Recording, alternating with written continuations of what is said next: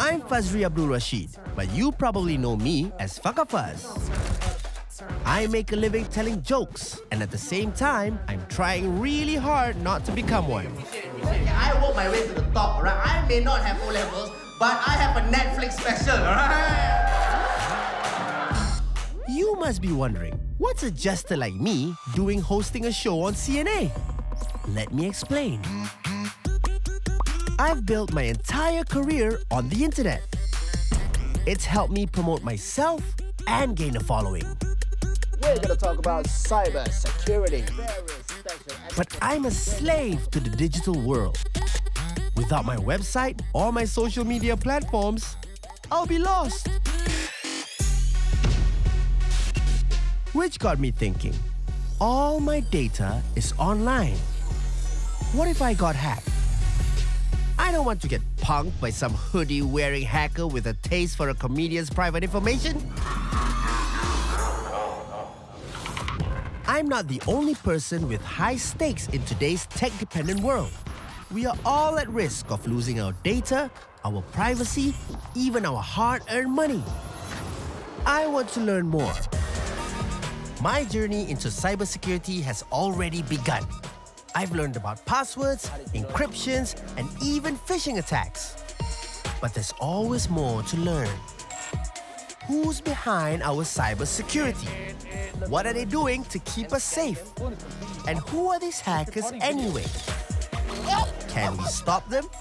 How? Is there anything I can do on my own? What? Why do I have so many questions? I need answers. Now!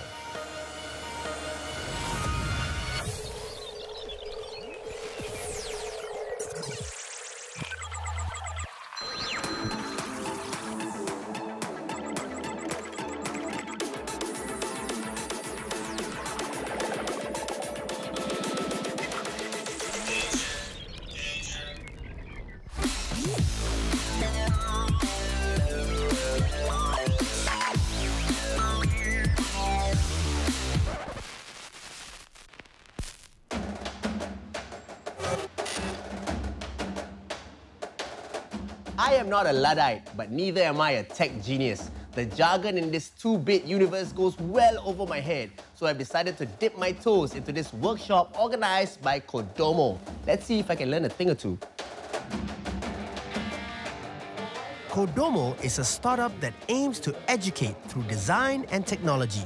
So why a board game?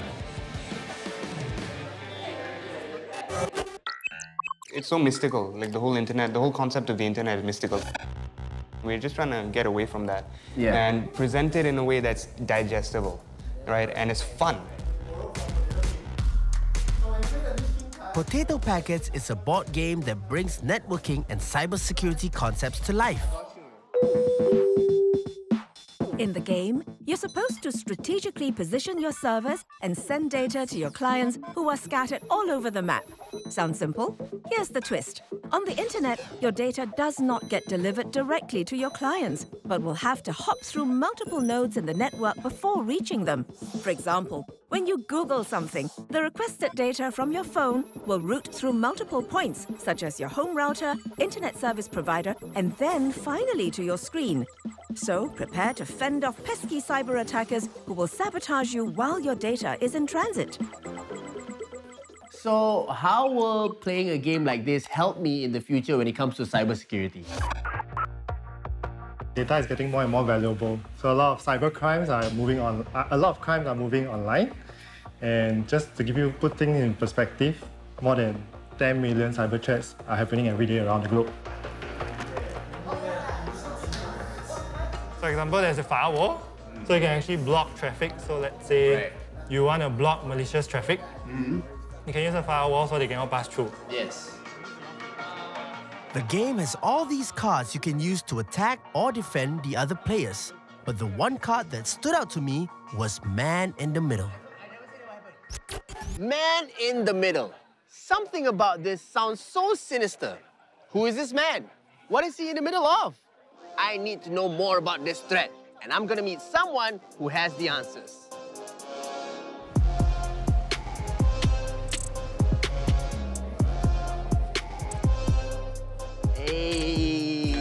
What's up, Paul? Hey, how are you? Hey, thanks for meeting me today, man. Of course. Yeah.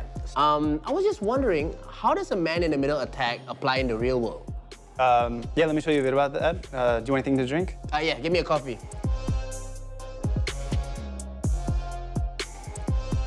Hey, here's your coffee. Hey, thanks, man. Oh, of course, man. Were you checking out your WordPress blog and then also looking at tennis shoes? Yes, but how did you know that? Yeah, so actually you connected to our Wi-Fi instead of the cafe's Wi-Fi. Essentially, we could see everything that you were doing as well as what you were typing in. So I saw your password is... Wait. So I logged in to that Wi-Fi and that Wi-Fi was yours?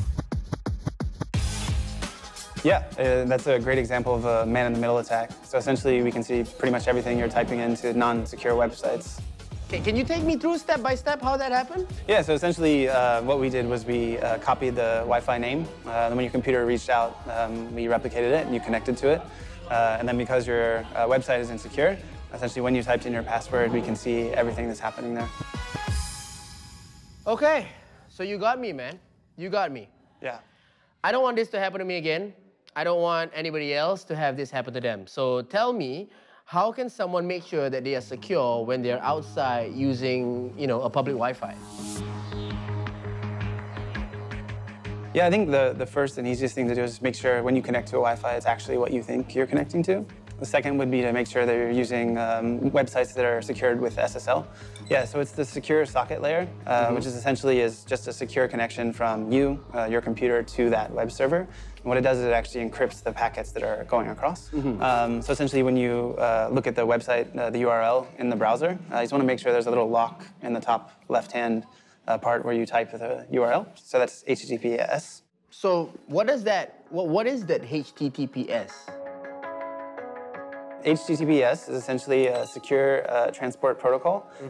So what that means is you can actually communicate from your computer to a server secure through an encrypted channel. So it actually encrypts the traffic from your computer to the server itself. Okay. And actually here, on the web browser, you can actually see, if we go to your website, it actually says not secure in the top left. But if we go to another website, it will actually say secure. And that's because on your website, you don't have HTTPS, and on this website, it does use HTTPS.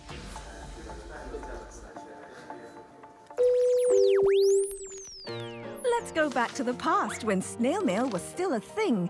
Imagine you wrote a beautiful, endearing love letter to the girl of your dreams and mailed it.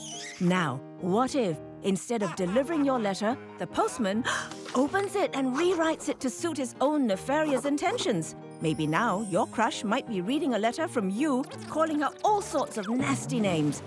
Mr. Postman, aka the hacker, is carrying out a man-in-the-middle attack. In other words, he would be positioning himself between you and the website and intercepting any kind of data you might be submitting. So Paul mentioned this thing called HTTPS and how it makes the internet a safer place for all of us. But how exactly does it help us? When in doubt, ask Google. No, I'm seriously going to ask Google. Parisa Tabriz is a computer security expert who works for Google as a director of engineering. Going by the title of Security Princess, she oversees the web browser used by 1 billion people.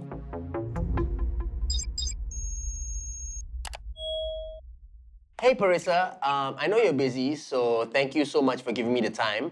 So tell me, why is HTTPS so important online? HTTPS is really important because it allows you to have end-to-end encryption online. It's a way to have secure communication whenever you're accessing any site so that you can be guaranteed there's nobody in the middle that's actually tampered with the communication or eavesdropped on it. So how exactly does HTTPS prevent any attack? So the web can feel really fast, but in reality, whenever you're kind of loading a website, it actually goes through a number of different intermediaries. And each of those points in the middle can be a place where somebody can actually intercept that connection. So what HTTPS does is it actually guarantees that none of those intermediaries can intercept the connection or be an active man-in-the-middle attacker. So exactly what would happen if I were to use a website without HTTPS? You really have no guarantee that any of the data you type into that site hasn't been intercepted. When you're logging in and sharing a password, which is really sensitive, or credit card information, you want that guarantee that nothing between you and the actual service that you're interacting with can read that data. And without HTTPS, you don't have any guarantee that that hasn't happened. So Parissa, what would it take to make the internet a more secure place in the future? I remember when I was growing up, my parents said, don't buy anything online. It's not safe. Now they're one-click shoppers and they do all of their banking online. And because of the advances we've made in security, I am a realist, and I don't think we'll ever reach a point when everything is secure and there's no problems.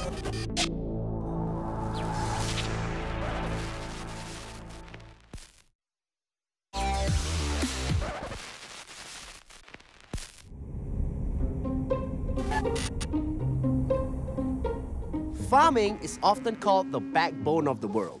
I still look at it as backbreaking work, waking up at first light and slogging through the day, but it doesn't have to be that way anymore. In 2016, a Dutch company invented a device that farmers could hang around each of their cows. Suddenly, they had real-time information on all their animals' behavior. They could predict productivity levels, when the cows were eating, when the cows were drinking, and even predict if they would get sick. An ordinary farm was now a smart farm, and it took just one device. Now imagine us urban folk with all our gadgets. IoT, the Internet of Things. It is a thing worth talking about. The term refers to this vast system of computing devices that have the ability to connect to each other without the need for us mere mortals. For example, the only reason you can ask your speaker to play your favorite song is because of the IoT. It's essentially about connectivity, and now with cloud computing, the Internet of Things just got a massive assist. Hi, welcome to Harris Electrical. Hey. Okay, so if you'd like to follow me, over here we have a smart washing machine. Yep. So you download the app on your phone, which connects you up to your appliances. With washing machines, you also have fridge freezers and ovens and other appliances, which we'll talk about shortly. So what you do is you tell the app, and then the app talks to the washing machine, and the washing machine says, right, OK, we have a load here of white T-shirts and light-coloured jeans, which will be fine together. However, you've also got a set of red socks in there, and it will say, actually, no, let's remove the socks, and we'll tell you how to wash your socks in another load.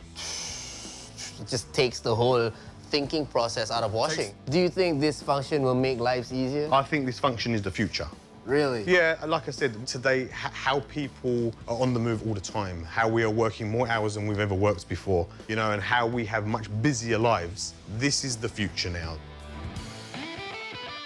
Home Connect is an app that lets the user connect all their devices to their household items. That's the great thing about Home Connect. When you're buying your food, so long as you get into the habit of putting in the expiry dates or the used by dates which are on the packaging of the products, and you connect them, you load them into the Home Connect, it will tell you when something's about to expire. So what are the benefits of having Home Connect with an oven? So for example, if you're on the go and you know that tonight you want to have a roast chicken for dinner, you can put your chicken and your trimmings in the oven first thing in the morning before you go to work. Okay. Yeah.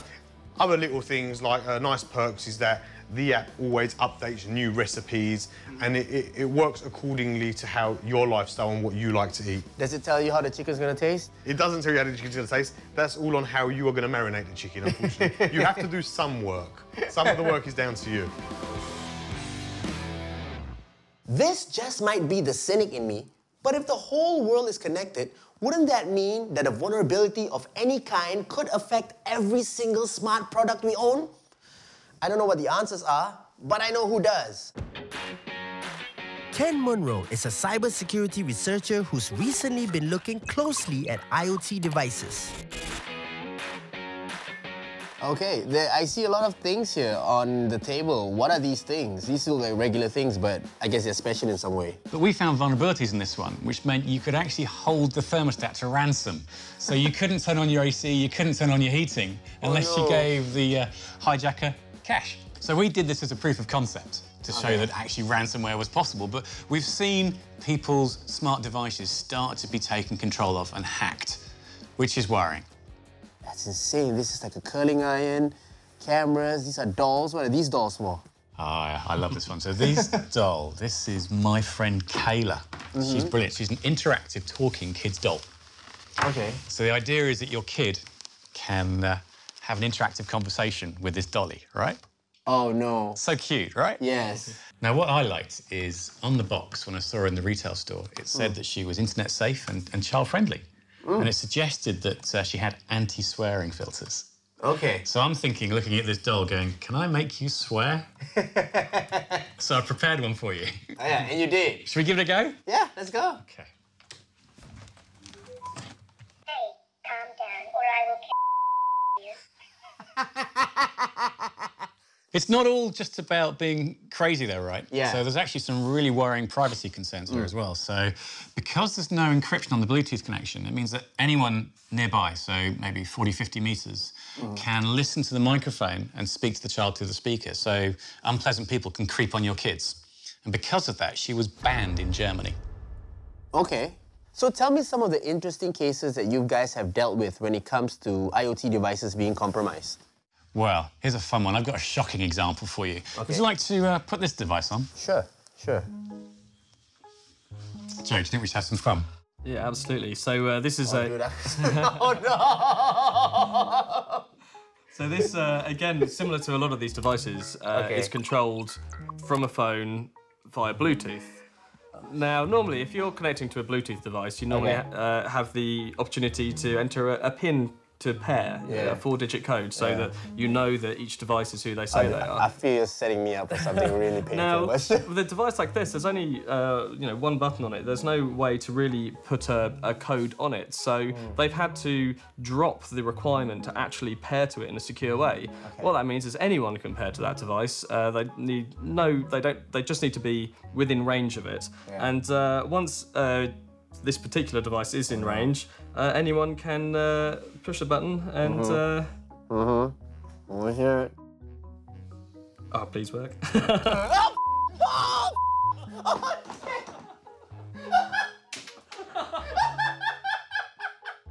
Yeah, so this device is actually designed to give you an electric shock. The reason being, if you're quitting smoking, if you're trying to break a habit, the idea is you can either push the button on here, which administers a little shock. IoT devices are supposed to make life more easy, right? But it seems that it's actually opening yourself up to more risks.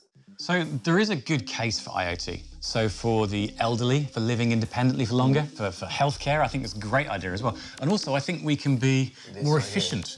But the problem is most manufacturers don't take security seriously. So most times, nothing. We tell them, we send them emails, we try and telephone them, we get nothing. They don't respond. A very small number of vendors do, so the people that ring were really good, they responded very quickly, fixed the bug straight away. But most times, the manufacturer just ignores us. Are more and more people now getting more aware of their IoT devices being vulnerable? I hope so. We're trying to shine a light on this so that manufacturers can't just ship a product on the market that exposes our data. Hopefully, with the advent of some regulation and some laws, we'll see consumer IoT devices get much, much safer to use.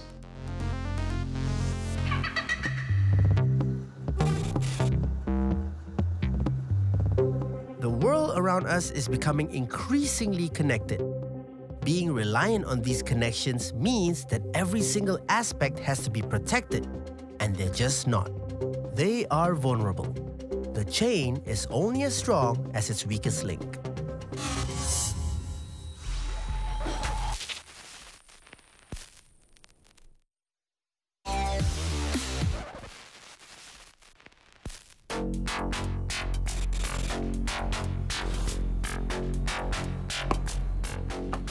The world has now seen plenty of viruses that made their mark and wreaked havoc in the process. There has been malware designed to infect entire systems and virus that spread via email. Believe it or not, the first virus ever created had more benign beginnings.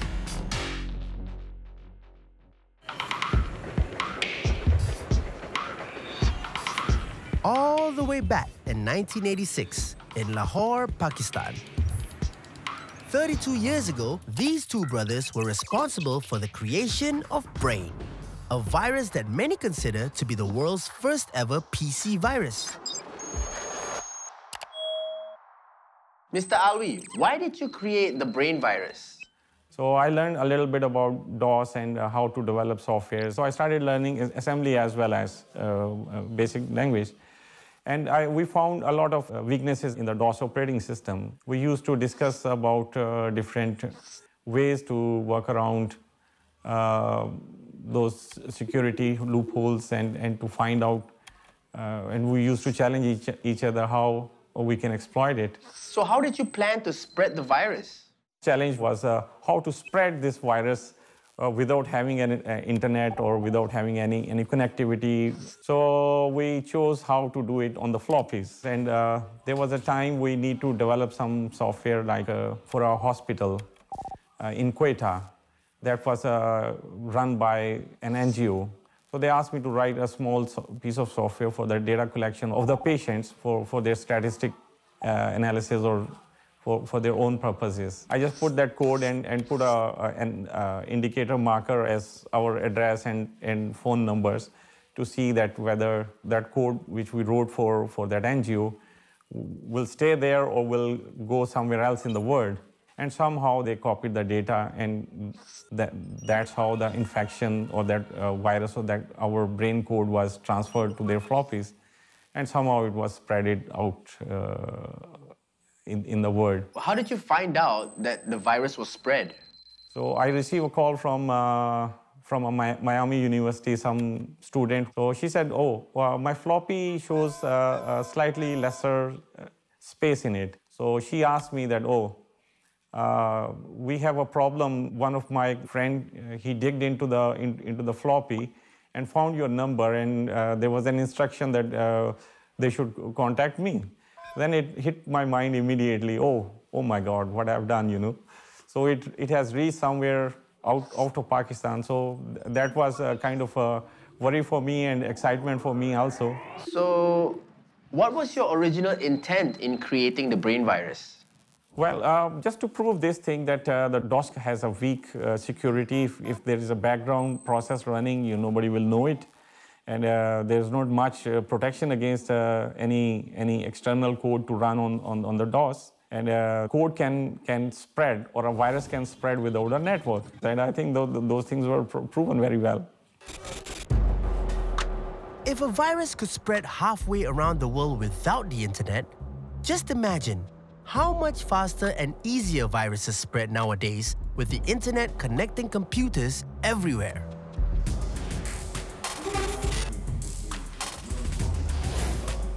I'm about to enter a war zone where cyber warriors fend off new attacks every second of the day from everywhere around the world. Welcome to our Singapore Security Operations Centre.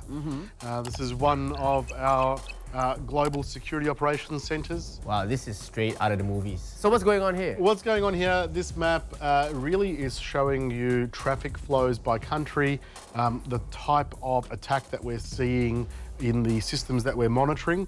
It then gives us some ranking tables and shows us the top originating countries, the top destination countries, the types of attacks that are occurring. So these are live attacks This that is are happening live. now. This is all live data. Yeah. You just need a buzzer and a red light. That's all that's all that this room is missing. You know what I'm saying? Yeah. Just this and everybody just gets We on it. can probably arrange that. We have billions and billions and billions of events come into the SOC every day. Okay. They go into our analysis system. But what we care about is not the stuff that has been blocked. We care about the stuff that has got through.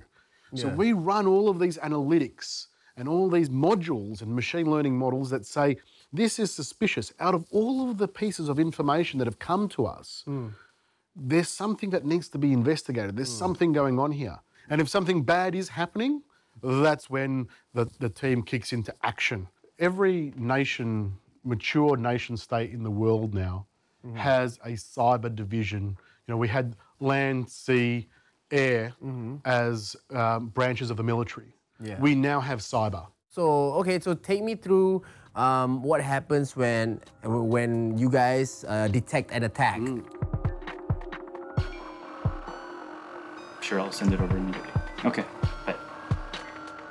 So, as you can see, Ryan's investigating this. He's looking at, you can see file hashes here of malware. Yeah. He's looking at what's talking to what, who else has detected this malware, what other vendors are working on it, what type of thing it is, what it's doing inside the customer environment on this side here. Malicious software, malware. It's the general term for what makes our computer sick. And so, the computer visits the doctor to get a diagnosis. And depending on the symptoms, our poor computer could be suffering from a range of illnesses. But it's never as easy as just taking a medicine and recovering. In fact, malware is a piece of code that can do long-lasting damage if not prevented. Sometimes, it will allow the hacker to spy on your activities. Sometimes, it could give them control of your computer, which could lead to them blackmailing you. So, why are new types of malware being created all the time? Well, this is a real, very good indication of how mature the cybercrime market is. Cyber criminals will move from one thing to another very quickly. In the software industry, we call it pivoting. They will pivot very quickly to whatever makes them the most money. Yeah. They are true criminal enterprises. What's happened over the last few years is with the rise of cryptocurrency and the ability for people to take payments anonymously and to move funds around, it's taken into its next phase.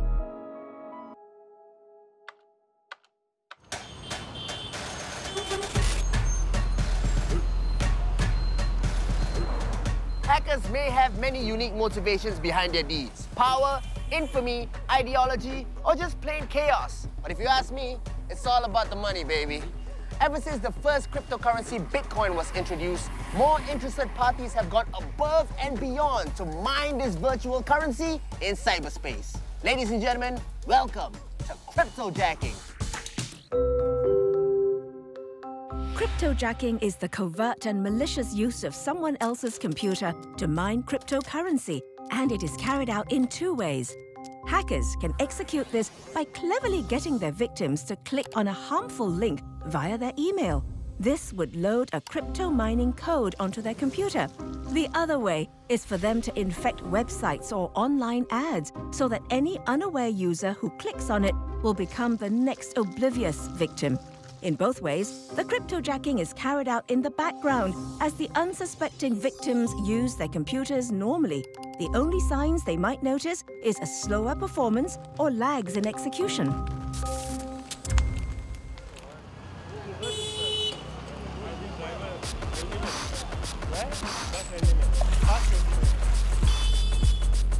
Thank you. Now that you understand what cryptojacking is, you must be asking yourself, is it really that bad? Well, if I want to be honest with you, absolutely, yes.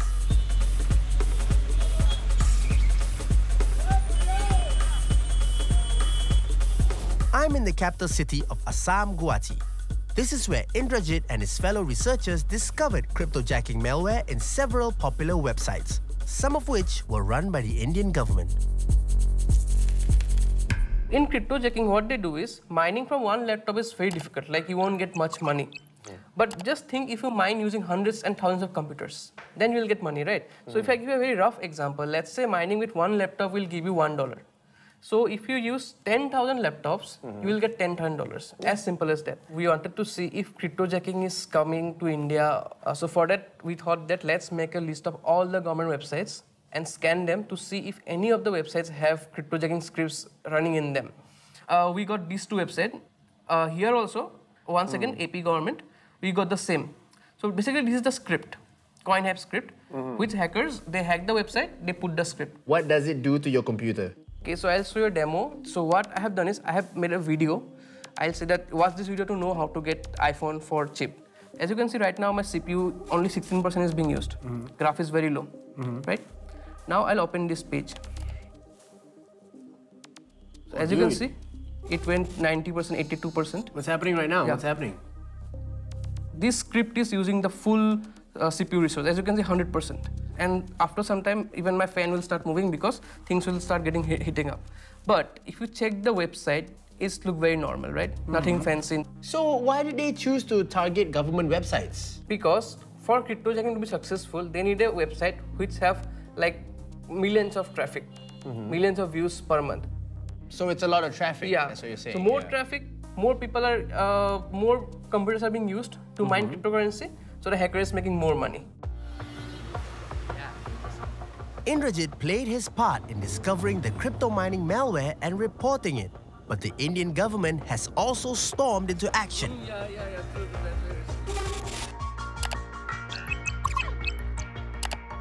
So the understanding of the common man is that if a website belongs to the government, it would be the safest website. Yet, some of these websites still get compromised. How do you think this is possible? I don't want people to get an impression that all government websites are insecure. But at the same time, the responsibility of the government to ensure higher levels of protection is definitely there. A couple of things that we have done. So we run online programs to ensure that even a common citizen becomes aware of what is happening. I'm also the officiating vice chancellor of a large university here. And we have taken a decision that regardless of which course you do in that university, each student, every student has to do a basic module on cybersecurity.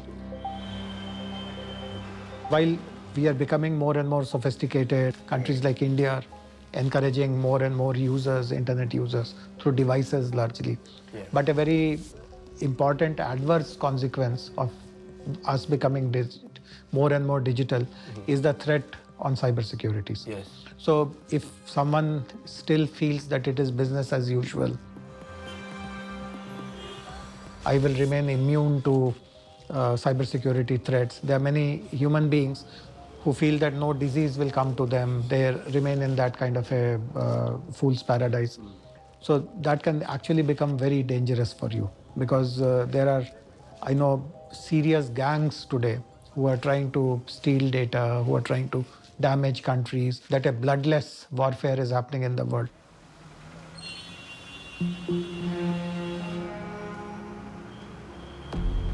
I started my journey hearing stories of my friends' social media accounts being hacked. And now I find myself talking to government officials about wars. It's a testament to the inherent power of our cyber world that something as simple as not securing our passwords can lead to a disaster on a global scale. I guess the same technology that affords us the chance to make a difference through the internet is also the gateway for insidious elements to make their mark.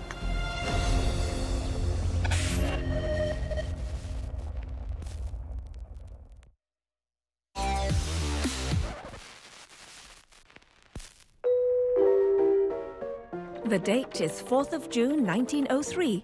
Italian inventor and electrical engineer Guglielmo Marconi is on the verge of demonstrating his latest innovation in the historic theatre of the Royal Institution of Great Britain. But he's 480 kilometers away in Cornwall, which is precisely the point.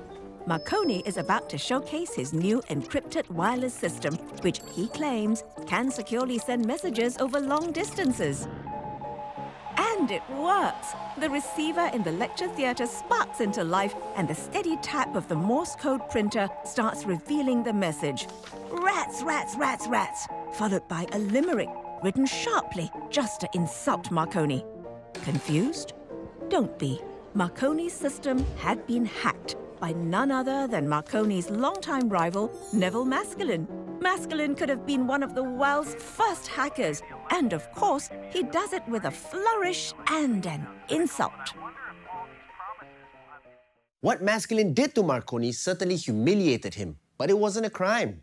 His antics that day were the actions of a man looking to disapprove the so-called security of a system. And the spirit behind it rings louder today than it has ever done. We call it ethical hacking, and the white hats who excel at it might just be our real-life superheroes. In Singapore, groups like HackerOne organize bug bounties where ethical hackers sniff out vulnerabilities and get paid for it.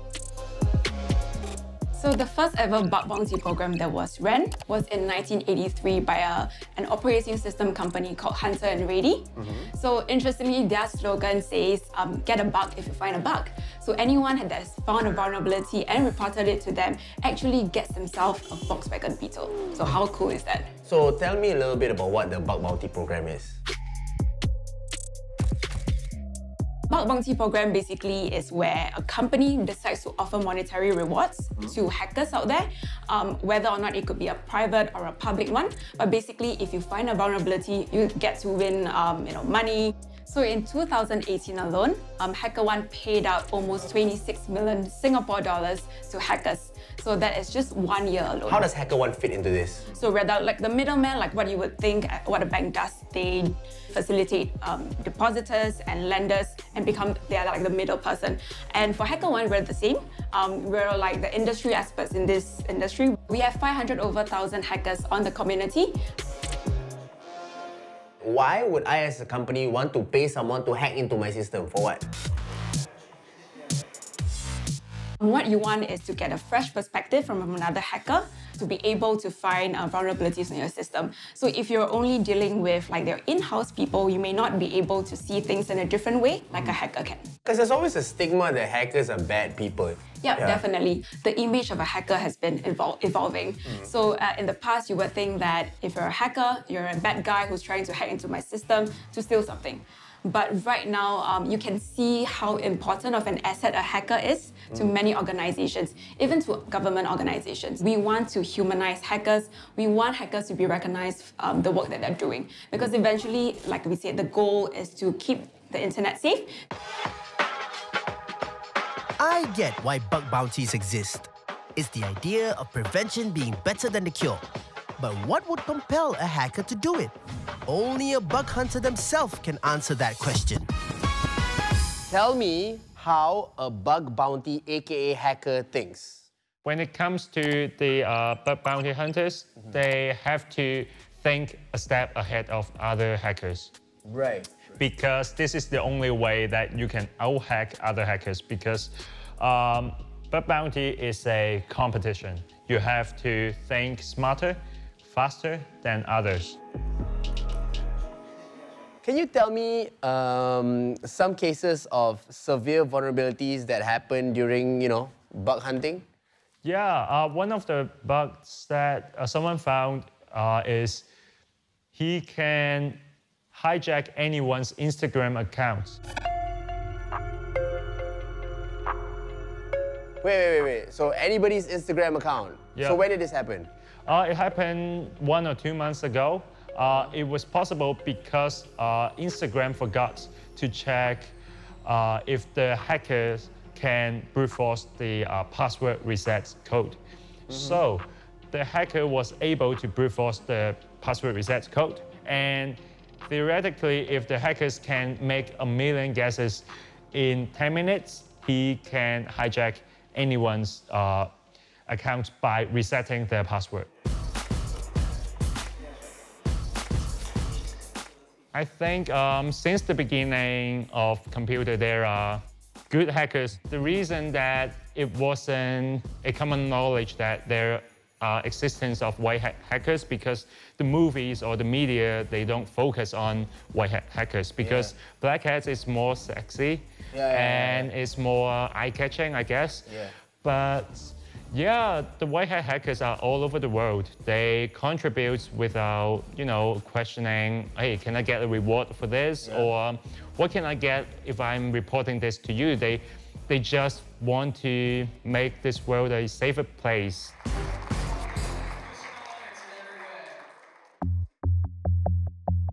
I have to admit, going down this rabbit hole of cyber vulnerabilities has made me paranoid. Are we not safe from anything? But it struck me, why don't I meet Gaurav Kirthi? He's the Assistant Chief Executive of CSA, the Cybersecurity Agency of Singapore. If there's anyone who can relieve me of my paranoia, he's the man.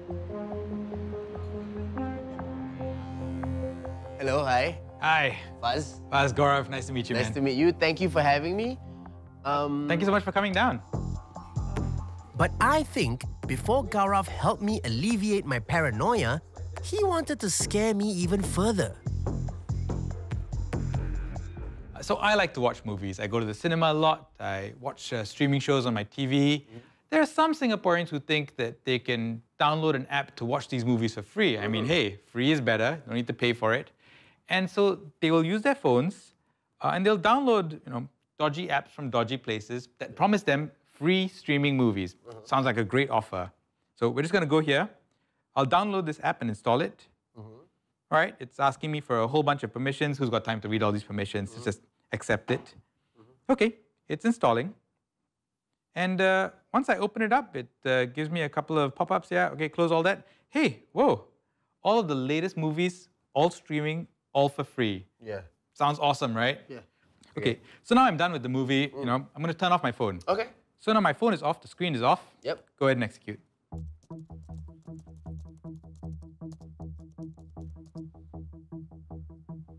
Yeah, so the phone is completely off, but it's recording video. It's also recording audio. So even if you think you've turned off your phone and you're no longer vulnerable, actually everything is being recorded by the attacker. And this is just through a bug of the app. Just a bug of an untrusted app. So that's how dangerous things can get. So the phone is off, nothing's running, but it's taking a picture. Good. And in fact, he can record our entire audio as well and save it to his hard disk. So be careful what you say, even if you think your phone is off. Oh my goodness, But that is again, scary. When an app asks you for permission to access a lot of things that it shouldn't, think very carefully whether or not you want to install that app. Gaurav certainly did a good job in fueling my anxiety, but hopefully he can comfort me now. All right, I gotta be honest with you, Mr. Gaurav. I don't know what to do because I see so many vulnerabilities and so many possibilities of myself getting hacked. How do I practice good online hygiene? How do I make sure that I'm 100% safe online?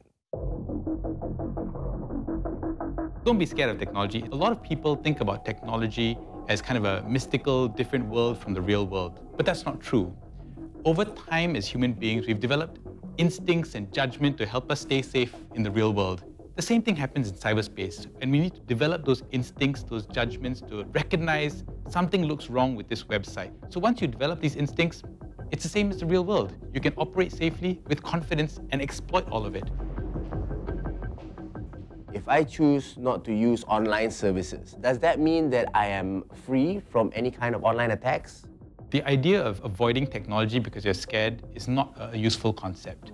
And in fact, people who think that the idea and the ideal way to avoid cyber threats is to avoid the internet are probably most at risk because they're not getting themselves familiar with the risks, the challenges, not educating themselves on how to keep themselves safe. So what are some of the challenges that CSA faces? Well, one of the biggest challenges we face is outreach. And outreach is challenging because we have really different parts of our population. You've got your young, tech-savvy, then you've got the older population who didn't grow up with the instincts of the internet. The second big challenge we have is getting people to join cybersecurity. Cybersecurity is a very growing field, it's a very exciting field, but not many people understand what a cybersecurity professional does. A lot of people have this mental image that it's all guys wearing hoodies in a dark room, but that's not really the case. So you're the best person to ask this. Do you have any advice for me, a common man, on how to stay safe online? I've got a few tips. The first one is know what's valuable to you. Your phone is very valuable to you, so make sure that you've locked it properly. The second thing is your accounts. So make sure that your account passwords are secure and make sure you monitor for any unusual activity as well. The third one is links. Don't click on links that you're not sure where they go. The fourth one is thinking about activity. And this is where it's about developing that judgment and instinct. If you go into a website and things look strange, or suddenly your computer starts heating up, then you know there's something wrong with that site. Stay away from it. And the last one is about scammers. Make sure that you know what you can provide on the phone over message, and make sure you don't provide too much information to them. Over time, usually more complicated things get simpler, right? Do you think in terms of cybersecurity, we will also find like a one-stop, simpler way for us to be safe online? Today, most of the phones come with much better security, much better encryption. So we're already getting there, and we're trying to move more and more devices. And there's a lot of things that we're doing behind the scenes to make sure that the industry also does that. It's great talking to you. I feel like it's not that bad, like because I've been only talking to people who be like, you're gonna get attacked, you're gonna get attacked. you're the only one telling me that it's actually okay if you do this. So good. There is hope. Yes. Yeah, there is hope. That's what we want.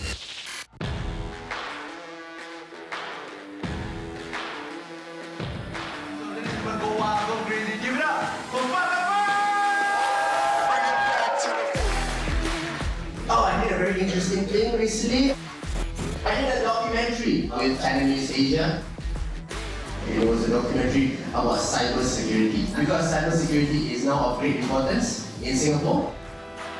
And they decided that they needed to employ someone who was an expert. 100% very, very literate about cybersecurity. Okay. This fella would be the best bet. And you know what they told me when I asked why me? They said, Fuzz, if we can make you understand, we can make everybody understand. When I first started this journey into the world of cybersecurity, I was full of worries. And the deeper I went down this rabbit hole, the more paranoid I got. I'm in the wrong business, man. Yes, our security online is fragile. Yes, there are countless ways we can get cyberpunked. But the truth is that it's no different from our real lives. So what do? We learn and improve.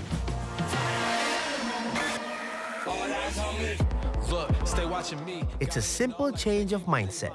We need to stop looking at our cybersecurity through a lens of confusion and start realizing that this is the world that we live in. Before we know it, this enormous digital world will stop being so big and scary, and being secure online will become second nature to us. Who's going to cyberpunk us then? Know they watching, know they looking.